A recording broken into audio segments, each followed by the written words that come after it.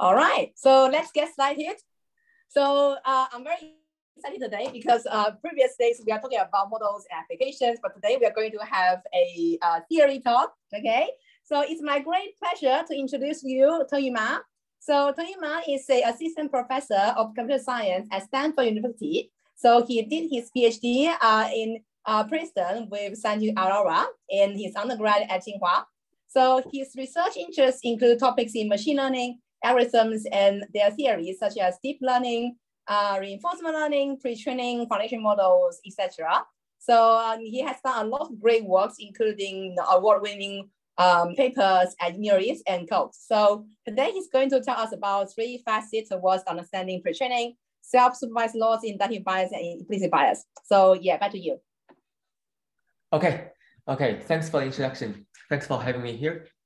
So I'm going to talk about understanding pre-training, and this is joint work with a bunch of students at Stanford: Jeff, Hao Chen, Ananya Kumar, Michael Xie, Hong Liu, Kendrick Shen, Yobi Jones, and there are some of the other more senior people on the team who graduated or who are colleagues at Stanford with me, Colin Zhiyuan and Adrian Gaydon, who is from TRI, and Percy Liang, who is my colleague at Stanford.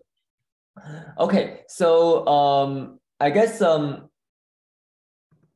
don't have to. Okay, so I guess probably people are familiar with pre-training here. I'm just gonna briefly talk about the pre-training representations. This is something that pre-training is one of the very hot topics these days, and which seems to make significant progress in the last few years that drives the kind of like the progress of AI in the last few years. So basically, the idea is that you pre-train some representations from unlabeled data. And this means that you map the raw data to some vectors from, for example, images. And then, these are called representations, maybe embeddings, and sometimes they are called feature extractors. And then you learn some, for example, linear heads on top of the representations on some labeled downstream tasks. You just do linear classifications with these representations. Of course, there are many other ways to use the representations. You could do, for example, full fine-tuning, where you tune the linear head and the representation or the feature extractor together, or you could do even other things like these days you can do zero-shot, in-context learning, so on and so forth, right? So, but here for this task, for this talk, I'm going to focus on just a simple linear classification on the linear head or linear probe in these days language. So, so the point is that we want to understand why these kind of like representations can be useful, so that they can be useful for the downstream tasks. In other words, why the representations are linearly separable for the downstream tasks. So I'm kind of like a theoretician in some sense. So, so I care about why and when and how does this pre-training work. I guess if you unpack this question, there might be multiple aspects there. I guess the main question is that why you can pre-train on unlabeled data, but still this pre-train representation can help a wide range of downstream tasks that are labeled. So certainly this pre-training can provide some label efficiency than training from scratch. If you pre-train with unlabeled data, you need much fewer data points for the downstream tasks. And somehow also what's fantastic is that the pre-trained representations are somewhat universal in the sense that you only need one pre-trained representation to work for many downstream tasks. And this pre-trained representation is only learned from pretty much one unlabeled or unsupervised pre-training loss. So somehow this unsupervised pre-training loss seems to be a universally useful loss for many downstream tasks. And of course, if you pre-train on very diverse unlabeled data, you somehow also get some robustness benefits compared to just training from scratch. This I'm putting a question mark here because so exactly how much robustness you gain is still kind of like a little bit questionable. For example, whether you can extrapolate beyond what's covered in the unlabeled data. Empirically still not exactly known, but we have seen, absolutely speaking, we have seen that the robustness of these pre-trained models are very good. So at least much better than before. And from a theoretical perspective, I guess the question is that how do you, not only necessarily how do you kind of solve each of these questions, but also how do you kind of like have a systematic understanding about this, because this is really a paradigm change of AI, which seems to be significant enough for us to think about, a deep and systematic understanding. And I think the kind of the challenge is that one has to do something really beyond classical theory, because in most of the classical statistical learning theory, you don't allow different training and test tasks, right? So in the new theory, I think the key is that we need to allow different training and test tasks. So the classical learning theory sometimes allow different training and test distributions, but they also always require the same tasks in the training and test time. And this, seemingly small issues seems to be a real issue that that makes all the classical learning theory results don't apply. So, and another thing is that because all of these foundation model, like pre-training models, they are using very huge nonlinear models, with transformers, all of this kind of like gigantic neural networks. One has to build a theory that is somewhat integrative with deep learning theory, so that you can allow nonlinear models. However, you don't want to just reduce to the difficulty of, you don't want to just reduce your problem to some kind of hardcore question about deep learning theory, because then, you got into all of these optimization issue, generalization issue that we haven't understood even in supervised learning. So in some sense, we need a kind of understanding that can somehow abstract away some aspects that are already challenging in supervised deep learning. For example, non-convex optimization, so that you can focus on the specific part about pre-training instead of just worry too much about nonlinear models. All right, I'm not saying I have really a framework like this, but I think this is probably the desiderator for us to build more systematic understanding, just at least in my opinion. Okay, so these are just some high-level kind of thoughts about this area, about pre-training, understanding pre-training, and let me kind of like dive into some of the progress that we made in the last few years.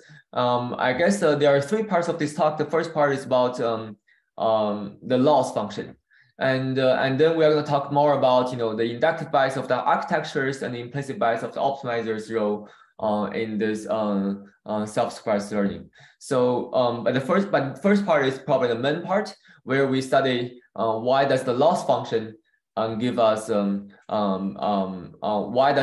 the role of the loss function in this pre-training problem. So, and particularly we'll focus on contrastive loss, which is one of the popular laws in vision that can be used to learn unsupervised, can be used to learn these representations for visual data. Okay, so I guess the reason why I'm structuring the talk like this, and also why we are doing the research like this, is because we want to isolate. The first thing we started probably 2 or 3 years ago is that we want to isolate the loss function. In some sense, there are so many things that affects this the performance, right? So the loss function, architecture, and so forth, and you want to isolate each of them so that you can understand each part separately. And the way to isolate the loss function is that you want to assume that you have sufficient data. For example, you have polynomial number of data points in the unsupervised pre-training, so that you can somehow isolate the loss function. Sorry, let me just take a minute to try to remove this bar. I'm not sure whether you see my screen, but the Zoom bar covers my slides. How do I minimize it? Okay, anyway, I put it here. Okay, so sorry. So basically, we are assuming you have sufficient data. Maybe the number of data points is bigger than the model class of the pre-trained model, and then with this abstraction, you know that before you are doing in the so-called empirical pre-training loss and the empirical data points you collected, and now because you assume you have sufficient data, then you pretty much just say, okay, you actually working with the population positioning laws because they are closed by just the off-the-shelf kind of concentration inequality, just because you have enough data. And the same thing happens for the downstream classification laws, right? So a downstream task, you have just a linear logistic regression task, and you have some empirical downstream laws, which is just the linear logistic regression empirical laws. And if you have sufficient data that's close to the population downstream laws. So if you have sufficient data, basically pretty much what I'm saying is that you can focus on the population part instead of the empirical part. And this relationship is actually close to be true, which is also a nice empirically, which is also a nice thing about this, because in deep learning, in a typical supervised learning, the empirical losses and population loss are not that close. But in pre-training, the empirical loss and population loss are very close. So, and once you believe in this kind of concentration between the empirical and population loss, then you may say, you may just as well assume that there are infinite data points. So then this pretty much is the first question we care about. Even if you are given infinite data in the pre-training and downstream tasks, why pre-training helps downstream tasks? So the question now becomes that, if you learn this data hat from the population pre-training laws, why this data hat and let's call this data hat the pre-training model, why this data hat allows the existence of some downstream hat, which we call gamma, such that if you look at downstream laws on the pre-training model and the gamma, that's small. So in other words, why does the pre-training representations are linearly separable? So I guess you can see that to understand this question, in some sense, there's no way that this is universally true, right? So it's not like you can pre-train on any unlabeled data and that can help, any downstream tasks. If your unlabeled data is kind of like has no internal structure, for example, suppose your X, right? The data distribution of X is just IAD Gaussian, like spherical Gaussian, then there's no structure. Then learning from the unlabeled data just doesn't help you anything. So the question, the answer really is kind of like this, right? So you have to say that the pre-training and downstream task has some relationship. And how does this relationship, how do you bridge them? I think the way that we do it is that, or maybe the general way to do it is also like this, which is, you somehow say that the pre-training laws should capture some structure of the unlabeled data, and this kind of structure is encoded in the representations of the theta hat, in the representation model theta hat, and then the unlabeled, this unlabeled structure that you encoded in the representation actually help you to solve the downstream task, and if the downstream task has some kind of like depend on the same type of structure, and then the same type of structure helps downstream tasks. So, so the question is how is exactly do this, for different pre-training laws and different data distribution. And what we are doing is that we have an instantiation of this kind of plan for the contrastive laws. And another kind of like small caveat here is that, or challenge here is that you also have to say this information is encoded in the representation model in a linear way, so that this downstream task can be solved with a linear classification hat. So let's focus on the contrastive laws in the next few slides, at least next 5 to 10 slides. So just a very brief introduction of contrastive learning if you are not familiar with it. So this is one of the popular way to learn visual representations. So what you do is you say there's a notion of augmentation in the visual world, right? So you can flip, crop, randomly flip and crop and of the image, and you can also do some kind of like random color scheme changing of the image. So and those are called augmentations. And the positive pair is means that you have two augmentations, two random augmentations of the same image, and you want those positive pairs to have close nearby representations.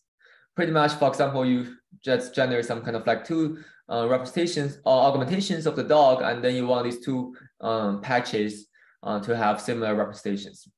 And then you also have a negative pair, which means that you have augmentations of two random images, for example, augmentation of a dog and a cat, and then you want them to have distinct representations. So this makes a lot of sense.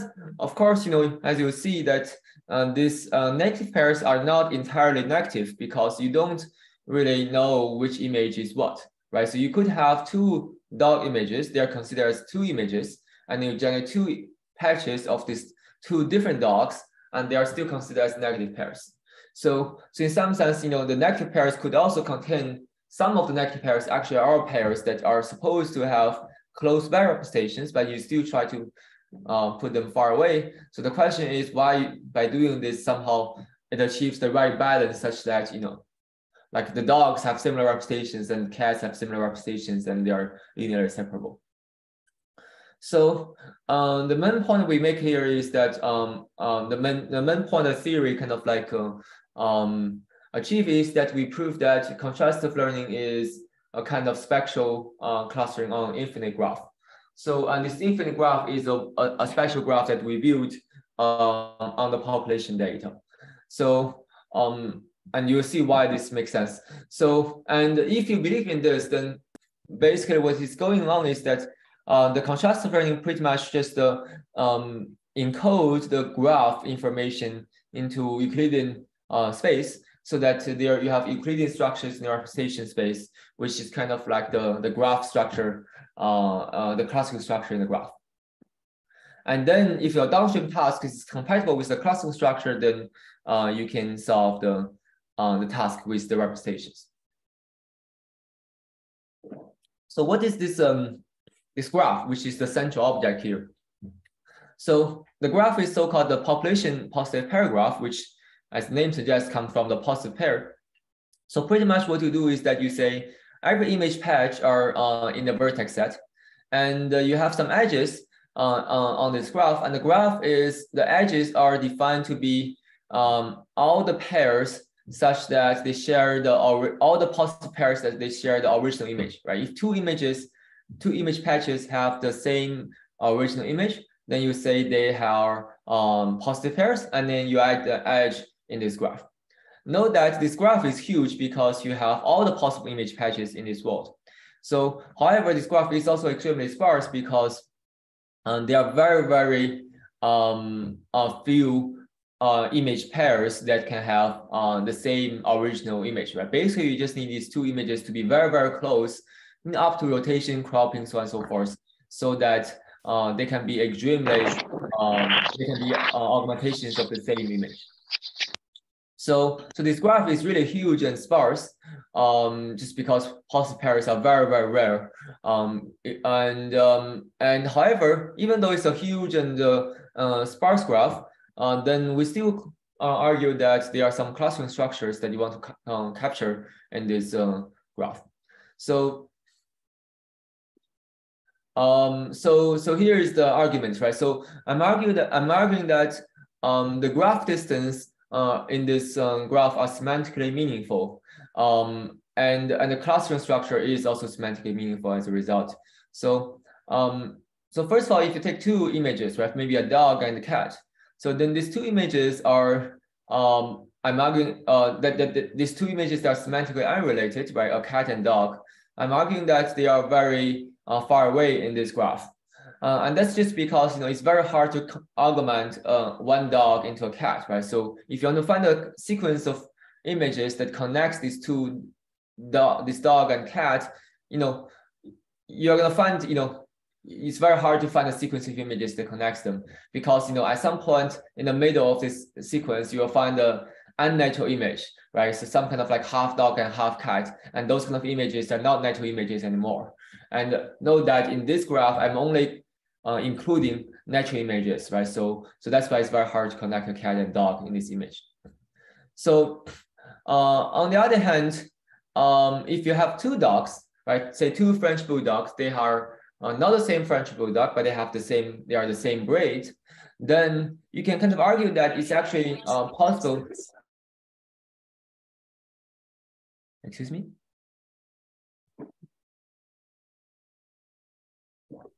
I don't think anyone is talking, so you can carry on. Okay. Okay, so I guess if you have two French bulldogs, they are of the same breeds, but not but they are not the same dog, right? Not even the same color, so on and so forth. Still, you can believe that these two French bulldogs can be connected by a sequence of bulldogs, and the reason is that, you know, I guess you can do this local small change. Maybe let me just show it, right? So you can imagine that you have a sequence of small transformations such that you gradually transform one French bulldog to the other French bulldog. And each of these consecutive pairs of images are very close by, and they are probably just local small perturbations of each other, or they are just a local kind of crop and flip of each other. So by the way, I think in the transformation, in the augmentations, often you have Gaussian perturbation. So basically, if two images are very close to each other, like in L2 sense, then you can kind of say that they are augmentations of each other. And here I'm only showing like 6 images, but if you really use a very, very long sequence, then it's probably even easier to connect these two French bulldogs. So these two French bulldogs are not directly connected with each other because they are pretty far away from each other. So, but you can find a sequence of dogs that connects them. So the point here is that if you have... So just to clarify, the node in the graph is the original image or the augmented image? The augmented image. Okay, so in your visualization, for example, your augmented images is actually cropping, right? Right. Right, so a cropped patch, but you are visualizing, let's say, different dogs, which is more like global ones. Yeah, I think that's just for convenience, in the sense that, you know, otherwise I have to crop them. But I mean, allowing the augmentations only makes the connection easier because you only need 2 images to match the parts, right? So so I could just crop, you know, what if I just crop the central part of all of these images? Yeah, okay. So in that sense, okay, so but if you think about cats, right? So if you also crop, let's say, patches from cat images, and somehow there are some kind of cats that actually have parts of the appearance looks very like dogs. So would they be also very close to, let's say, some dogs? Yeah, so, you know, it's possible, right? So, but it's just harder, right? Because if you want to augment the cat to a dog, you know, it's a much harder task because, you know, this is actually easier to argue than the connectivity. The non-connectivity between cats and dogs is actually pretty easy to argue. That's because if you think about the for example, for ImageNet, right? Even you apply your model on the augmented patches, you actually have very high accuracy. You can probably still achieve more than 90% accuracy. Okay, maybe not exactly, you know, depending on how large the model is, but basically, even you just take a augmented cat, you can still recover whether it's a cat and dog in most of the cases. So okay, just because the accuracy on the augmentation is pretty high. So so basically, even the augmented cats and augmented dogs are very separated. There's a clear line between augmented cats and augmented dog. So I think what you're saying doesn't happen very often. So this means it depends on the augmentation you are choosing, right? In some sense, if on CIFAR 10 or ImageNet there is a weird augmentation that actually sort of like decrease accuracy, then that augmentation won't work in your framework. Yep. So this is all about augmentations, right? So the signal, the learning comes from purely from the augmentations, and basically it comes from 2 things: the augmentations and the data manifold structure. So so if your data just covers the whole space, you know, whatever augmentations you have probably doesn't really help that much because, you know, everything's connected with everything. So you need the data to come from some manifold such that they are kind of disconnected in some certain sense. They are not this, and also you need augmentations to be meaningful. For example, if your augmentations can augment anything to anything, then this wouldn't work. Okay, thanks. Yeah. So yes, that's a great point. So the whole point here is like why the augment. In some sense, the augmentation is a local property, right? So it's a very local thing. So so it's like the very sparse graph. That's what augmentation is doing, right? So the point here is that why this very local information can be in some sense amplified to global semantic structure by this algorithm, by this contrastive learning algorithm. And in some sense, if you just only see the local edge, you just see some very local information, which doesn't seem to be very helpful. But somehow, if you kind of look at this graph, this whole graph, you look at the multi-hop distance between two images in the graph sense, then the graph distance starts to make sense. So once you are able to somehow go from the local edge to the graph distance, then you get the semantic information. And the question is why this contrastive learning can do that, and that's what I'm going to talk about next. So right, so basically the point is going to be that the contrastive learning can capture the graph distance in this graph. Wait, I'm losing the focus. Okay. I guess I'm not entirely sure what's exactly the audience here, but if some of you are mathematicians, I think this is actually a simple way to think about this is that you can even think this theory even applies to this simplified case. Even this if you consider simplified case, you lose some power of the theory. But it could be interesting for some of the people. So if you assume the augmentations are just Gaussian, and then this graph is just the so-called proximity or geometric graph where you connect nearby points, right? So in this case, pretty much you just get this proximity graph, but your data are not covering the whole space. So that's why you have some manifolds and you connect the images within the same manifold. Maybe you have some kind of like, sometimes you have some small number of edges between one manifold to the other manifold, but those are very rare edges. And then if you have stronger augmentation, pretty much you just can connect more points with each other, but the graph is probably still pretty sparse. And the assumptions we will make, which I'm not going to probably prove state very, very carefully. The rough assumption we're going to make is just that the inner connectivity within each manifold is going to be much bigger than the interconnectivity across manifolds. And in this work, if you're familiar with some of the related works, in some sense, the prior works requires the clusters to essentially be kind of complete graph, in the sense that every manifold has a complete graph. But we do allow those graphs to be very, very sparse as long as the connectivity is reasonably okay. So anyway, this is just one simplified mathematical models if that helps some people. Anyway, okay, so now let's get to the main theorem we can prove. So basically what we prove is that if you have infinite data, then minimizing the spectral contrast loss is equivalent to spectral clustering on this positive paragraph up to some rotation. So, and here maybe one footnote is that we analyze this so-called spectral contrast loss, which is a loss that we propose, which is more amenable to theoretical analysis.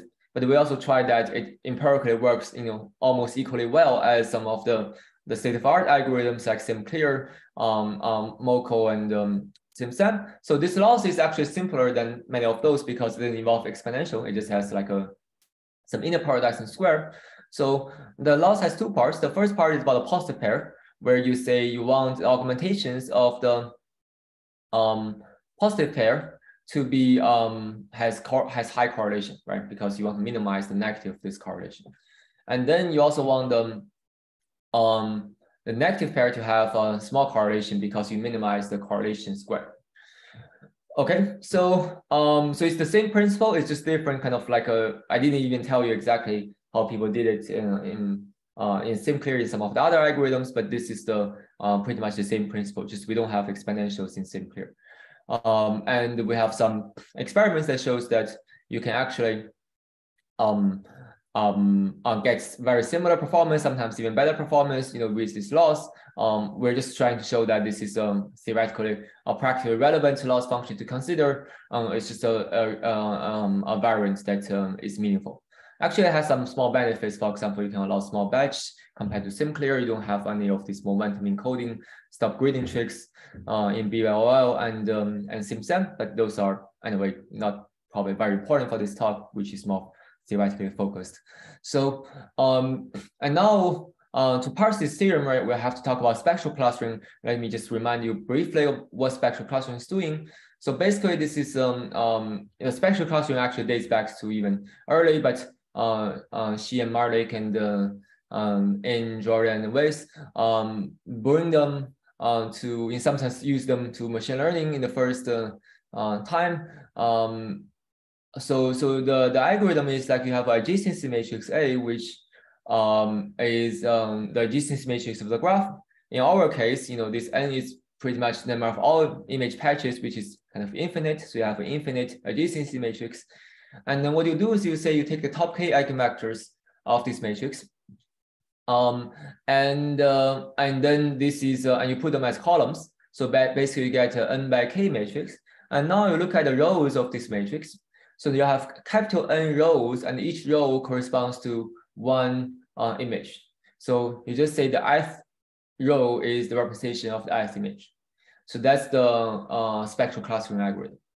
So and we are claiming that the spectral clustering algorithm is pretty much what contrastive learning is doing implicitly, even though the contrastive learning is trying to minimize this loss and so forth, right? But here you are just doing spectral clustering.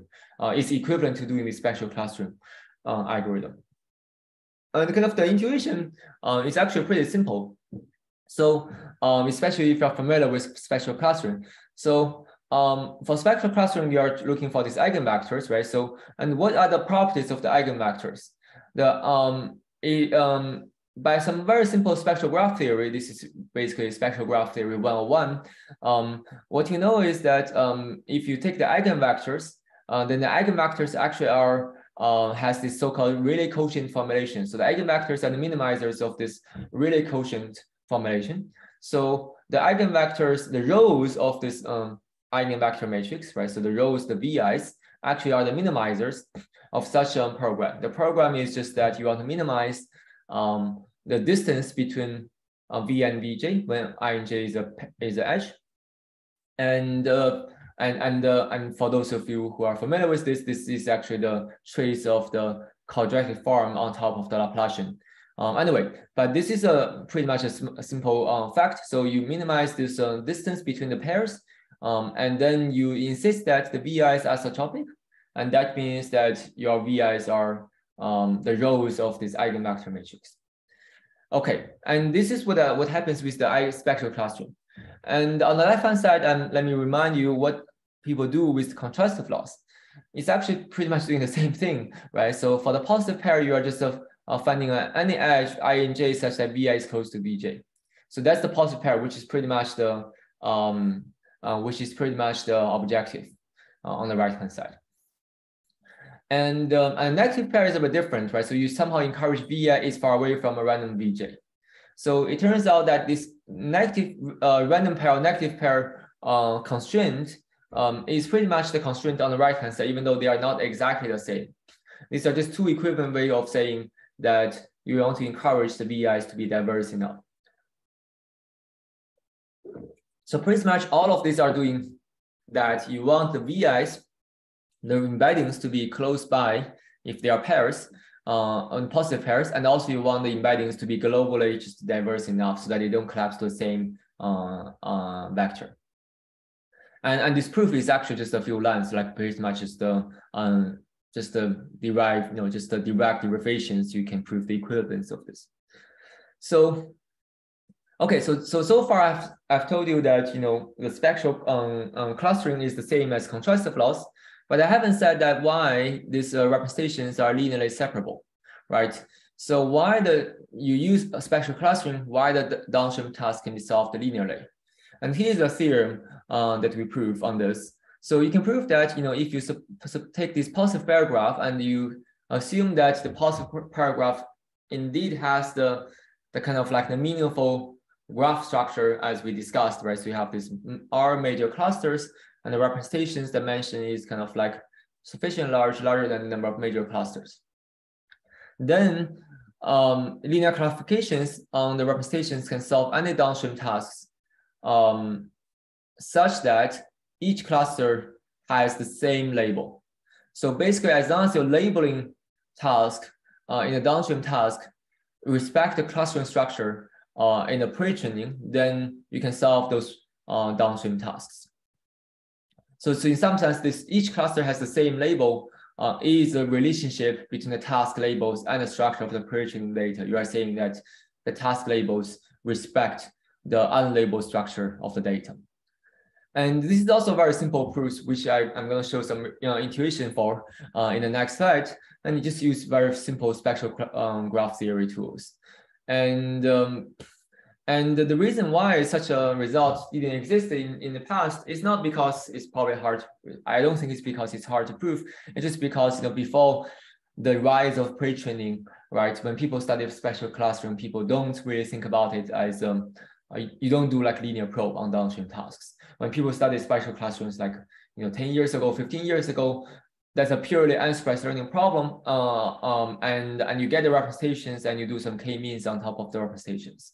Nobody does linear representations, linear probe or linear classifications on top of these representations. And this somehow this linear probe actually is kind of like a blessing of this paradigm. It makes the analysis much easier. Okay, so let's see. So, so the downstream sample complexity is of k if you have k representations, which is almost obvious because when you do downstream tasks, you only care about those k dimensional feature, and this is why you gain the sample efficiency, right? So now you only need k samples for the labeled task instead of like a large number of samples to make the neural network generalized.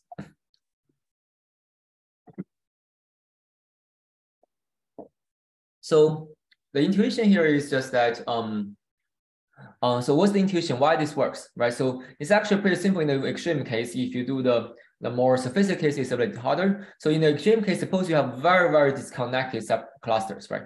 Which is not exactly what we require. We do allow some connections between these clusters, a small number of connections. But suppose you're in the extreme case, you have 3 completely disjoint clusters in this graph. And then what happens is your eigenvectors are pretty much just very structured. We just encode the cluster information, right? The first eigenvector is just only supporting the first cluster, and the second eigenvector is supporting the second vector cluster, so on and so forth. And then if you look at the rows of this matrix, pretty much each row is just the ith corresponds to ith image, and it's pretty much just the one-hot embedding of the cluster up to some kind of like scaling. So so basically you get this one-hot embedding, and of course the real world is not simple as this, because the equivalence between contrastive laws and spectral clustering is not exact. It's up to rotation. So basically, eventually your representations will be a rotation of this matrix. That's why you don't see exactly the sparse structure. Nevertheless, the hidden sparse structure let you basically say that every embedding is pretty much just a one-hot embedding of the cluster ID up to rotation. So, and that means that they are linearly separable, right? So basically, if you just look at each of these coordinates, you get that's a linear classifier. You get the cluster ID. So that's why this is linearly separable. I guess I don't have a lot of time, so I probably skip the proof sketch. For how does this work? And one kind of like a confusing and also interesting thing about this is that actually it also works. The same thing also works for the case when you have like polynomial number of samples, where it's polynomial in the complexity of the graph. So and this is often kind of like mysterious in some sense, because here you are leveraging the extrapolation of the networks in some way. So basically, suppose you have a population graph, right? So I've already told you all of this theory, but what if you have an empirical graph, right? So you only have like a polynomial number of empirical samples. And you know that if you sample empirical number of samples, a polynomial number of samples, you don't really cover this graph very well. And this is known in the manifold learning kind of like literature, 20 years ago. If you do, you have the curse of dimensionality, right? So if you just sample this kind of from this graph, you never see a connected graph, just because all the points are very far away in your samples. So basically what you see in the empirical graph is just like this. It's a bunch of disconnected pairs. You never even have 2 edges that connect to each other. So, and why this still can work when you have empirical samples?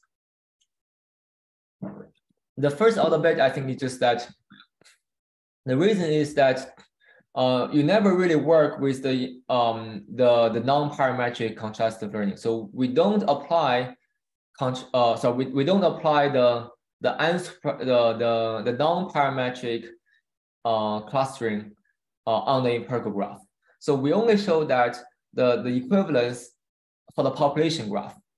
So it doesn't really mean that if you do contrastive learning on the empirical graph is equivalent to doing spectral clustering on the empirical graph. So this is because the parametrization actually helps you in some sense, right? So so basically what happens is that if you apply contrastive learning so basically what we have told you is that the population graph and the non-parametric approach of the contrastive learning is the same as the spectral clustering with the non-parametric approach, right? So non-parametric just means that you have one representation for every possible image, right? So they don't have any relationship. And the parametric approach means that you parameterize the contrastive the representation by a neural network on the raw data xi. So you have a mapping from the xi to the raw data. So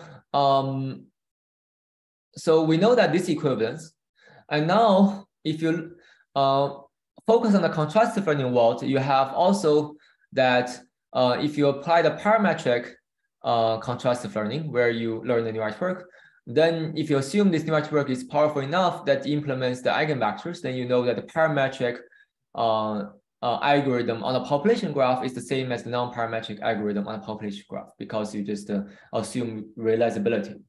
And once you move to the population world, parametric world, then you can say that the parametric loss on the population graph is the same as the parametric loss on the empirical graph. And this is because you have the concentration inequality, right? So of the loss function, right? So you don't care about the graph's concentration, you care about the loss function's concentration. And because the loss function is parametric, then you can prove the concentration inequality. And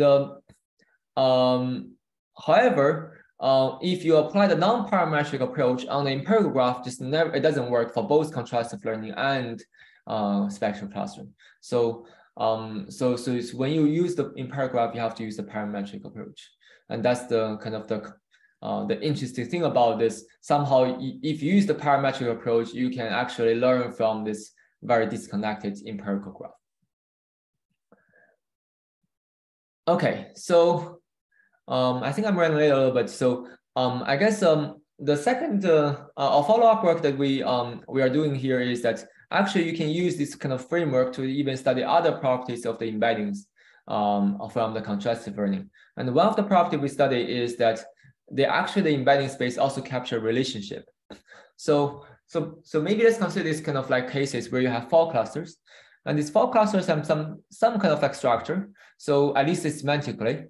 So you have 2 domains and 2 classes, sketch and real, and butterfly and clock.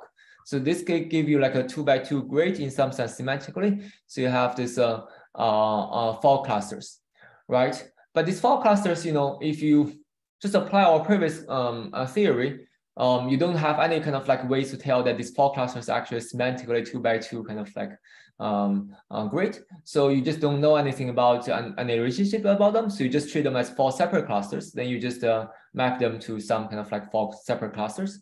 And the previous theory says that if the cross edges, you know, the intercluster edges is much smaller than the inner connection, then you have this linear separability.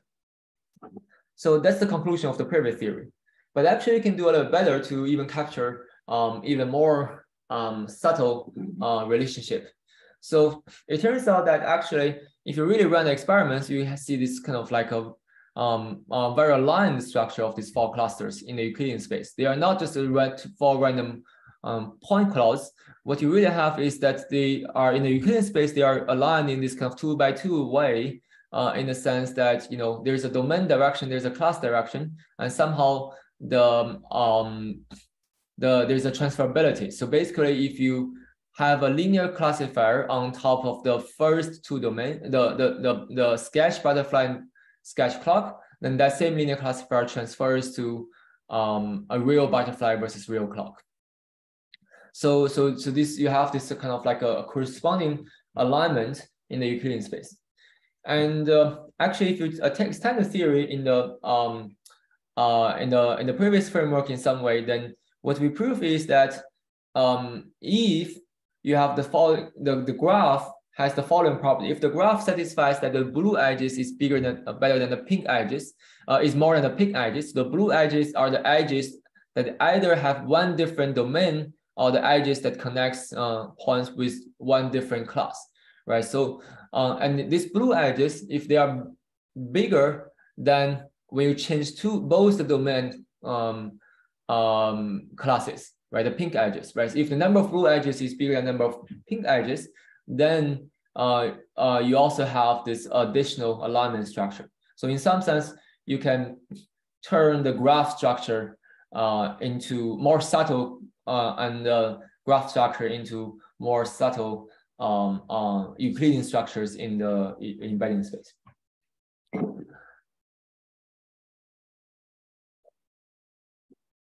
And if you actually use this algorithm, we have one paper that is more applied in that I cited here. So actually, you can get even SOTA performance on unsupervised domain adaptation compared to many of the all the previous kind of like unsupervised domain adaptation algorithm. This is very simple algorithm. You just pre-train on all unlabeled data, and then you do this linear probe or fine tuning, and then you get the SOTA performance. I think I only have like 9 minutes, so I'm going to just probably cover the second part very quickly. So actually, we study. So basically, we talk about pre-training laws, but in some of the follow-up works, in the last 1 or 2 years, we started to think about other kind of like more nuanced perspective in this pre-trained representation. Because some of this kind of like technical details actually matters, because what architecture you use matters, what implicit bias, what algorithms optimizers you use does matter. So it's not only about the laws and the data. So how do you get some handle or understanding about those kind of like factors, even though they are probably not the exact first order bit, right? So we realized that they actually, at least first of all, they do matter, because even if you have two models with the same pre-training loss, you could possibly have slightly different downstream performance, right? So you can have model 1, which is a ResNet, model 2, which is a vision transformer, and they have similar laws, the population pre-training loss, but they could still have different downstream performance, which means that this model architecture also actually matters. The question is, how does they come into play, right? So I think one limitation of the work that I have told you is that we require the embedding dimension to be much larger than the dimension of the clusters, the number of clusters in the graph. And we need, suppose R is the number of clusters, then we need polynomial number of samples, and we need the dimension of the embedding to be larger than R. And the question is why R is huge? What if R is huge? And in this case, actually, inductive effects can come to rescue and make things much better. So, so this is actually an example that one of the work by Sangshi et al. Shows. So they show that actually you can do much better if you restrict your model class to be linear in certain cases. So this is maybe I'll just show this very quickly. So suppose you have just 4 points. These are 4 raw data points. And the augmentation is that you augment these 4 points to these right points where you perturb on the horizontal direction. And you can imagine that the horizontal direction is kind of like the spurious direction, because that direction, if you perturb the data points, you don't change the class. And in the other direction, it's kind of more intrinsic direction, where perturbation of the augmentation doesn't change that direction, right? So that's the more invariant direction. And so you have 4 clusters here, obviously. And if you have linear models, somehow it turns out that you only need 1 dimension 1. But if you use arbitrary model, then you need K to be larger than R.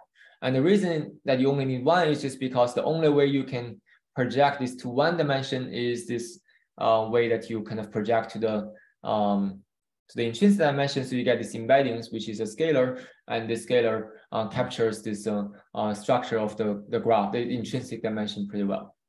So I guess probably I'm not going to get into more details. So so basically what we are saying is that so this is a problem for us, right? In the sense that this is kind of like a counterexample for our previous work, in the sense that it shows that the previous work is not tight enough. It shows that, you know, even though in some cases you can get away with, you know, much smaller dimension of the representation compared to the number of clusters. So basically we have improved kind of like theory that actually capture this kind of like model class, you know, in a more stronger way. So what we are saying is that, you know, if you consider graph partition, right? So if you partition this graph in an arbitrary way, you have 4 ways to 4 clusters. But however, if you use linear models, then you actually cannot partition it into there are not that many possible partitions. So we have this notion called model implementable graph partitions. So for example, this partition, even though it's a great partition of the graph, but it's actually not implementable by a linear model if you don't have the threshold. Here I'm talking about literally linear models without a threshold. That's just because if you want a linear model to implement a label here, then it's a contradiction, because the left top corner are all ones, and because they are linear models, so you should linearly extrapolate to the left bottom corner, just because they are on the same linear line, right? If you see a bunch of ones on the same line, then a linear function would extrapolate to the entire line, so that the entire line is a constant. So that's why this is not linearly implementable.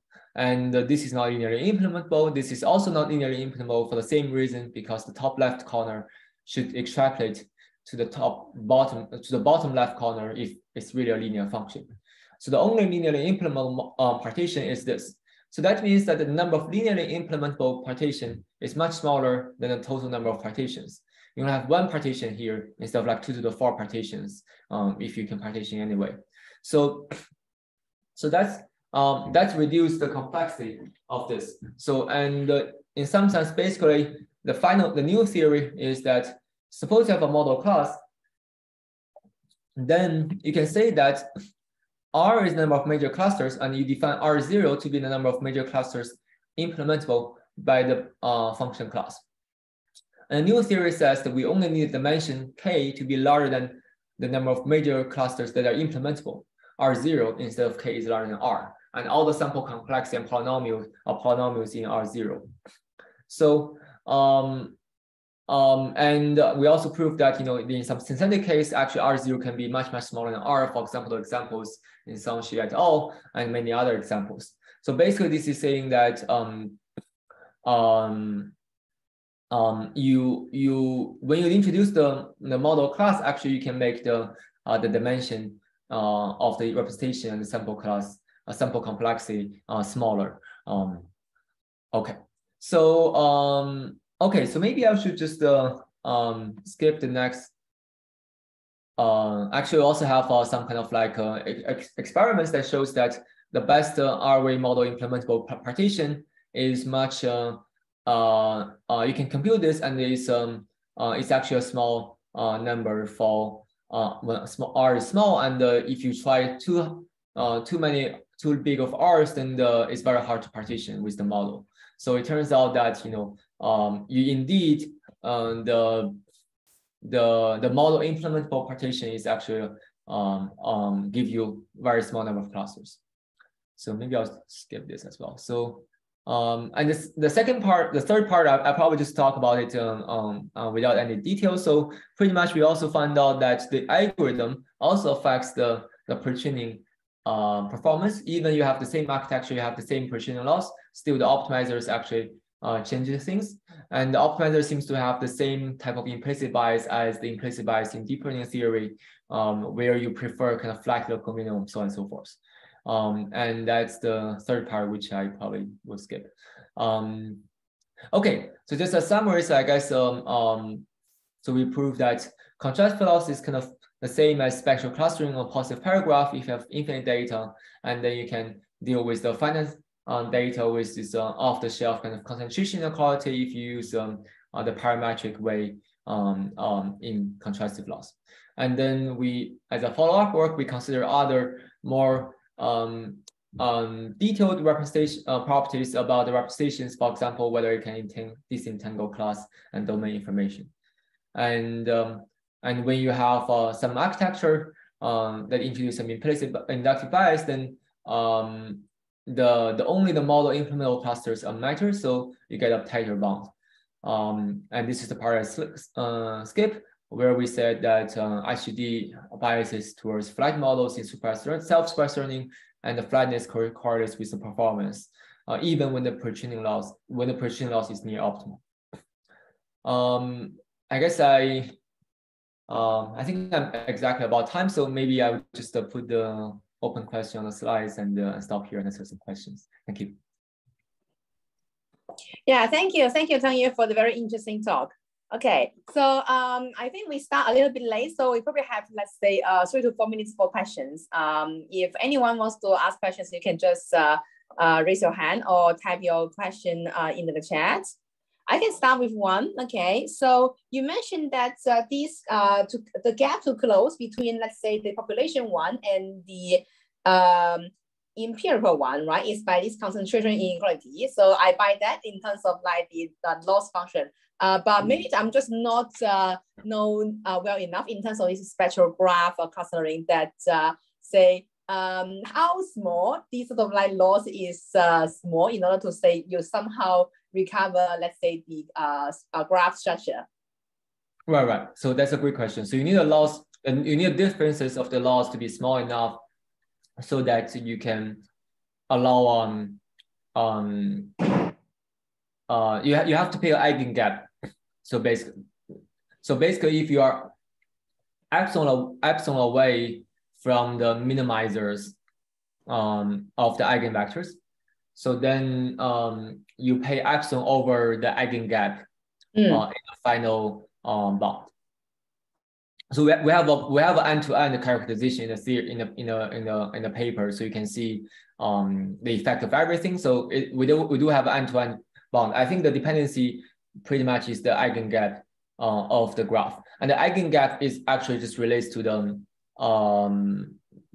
clustering structure, right? So if you have stronger clustering structure, you have fewer connections between the different clusters, and you have more interconnections within the cluster, then you have stronger eigengap. And I think the eigengap, it also doesn't have to be like it's not like it's I think it's a reasonably mild assumption like that eigengap is small, because like essentially basically we assume that the interconnectivity is bigger than the interclass connectivity, and so that's pretty much what we assume. Yeah. Okay, well, I guess did I answer the question? Yes, yes, yes, almost. Okay, so I guess this kind of eigengap, right, depends on your data. So you cannot change data too much, but you can change the augmentation, right? So in your opinion, and also like in your observations from your research, right? So what kind of augmentations, right? Or at least how to choose augmentation so that you can have these nice theoretical properties like this small eigengap. Yeah, so I guess in some sense the hope is that this understanding will help us answer your question, but I don't think I have a theoretical way to do that. Intuitively, what the work is saying is that you want augmentations to be able to connect semantically related things better, and also don't connect anything that are semantically unrelated. So you just want this augmentation to have more, to give more clustering structure in the graph, right?